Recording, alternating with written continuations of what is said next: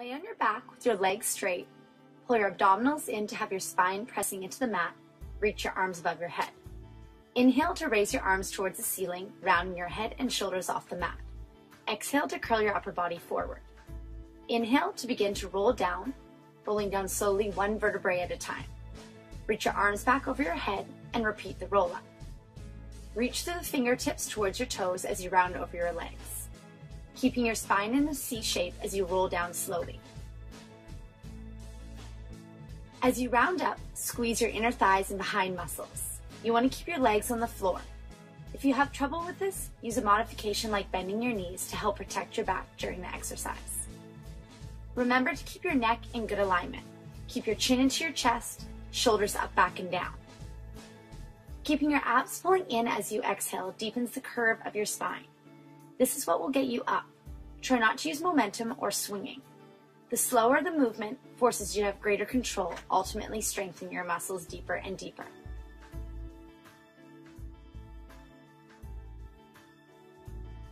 To intensify, take your hands behind your head once you've rounded up. Sitting up tall on your sit bones, leaning back with a long, lengthened spine. Elbows wide, chest open, and roll down slowly and controlled, just like the beginning. One well-done roll-up is equal to 6 regular sit-ups, and is much better than a crunch for creating a flat stomach. Roll-up will help strengthen the spine as well as the abdominals. Repeat this 6 to 8 times, and keep your breath evenly throughout the entire move.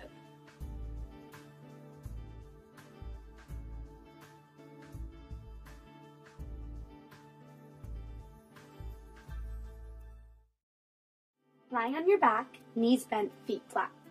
Engage your stomach muscles in and pull your knees into the chest. Take a deep breath in and round your head, neck, shoulders up off the floor. Reach your hands behind the head, keeping your elbows high and wide. Lengthen your right leg long. Breathe in and twist towards the left. Hold and then switch your twist, switching your legs. Use that breath in and breath out as you hold. Switch breathing in, breathe out and hold. Try not to tilt or rock your body as you twist with your spine.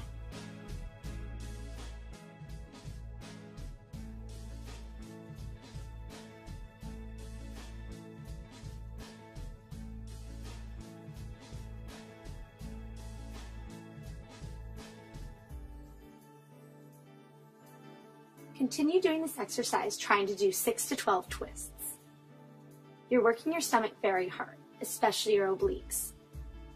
To come out of this, relax your head, neck, shoulders down, and pull your knees into your chest.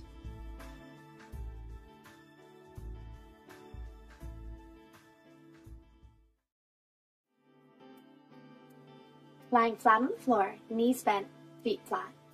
Engage your stomach muscles in and gently bring your knees into your chest. Then make sure that lower back is melted in the floor and your upper body relaxed. Taking a deep breath in, gently you're going to lift your head, your neck, and your shoulders up off the floor. Reaching your hands towards your shins and or towards your ankles. You're going to reach your hands long, legs long, and gently pull your knees back into the chest. Breathing in as you lengthen your body. Breathe out as you pull your knees back in. Extend your arms and legs in opposite directions, but keep them parallel to the floor.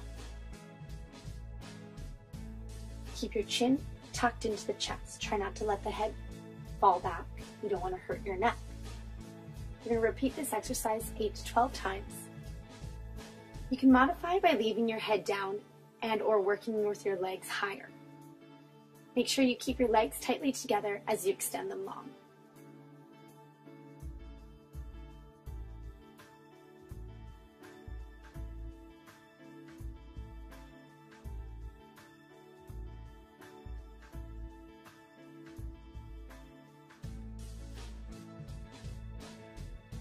Come out of this exercise, relax your head, neck, shoulders down, and take your feet back to the floor.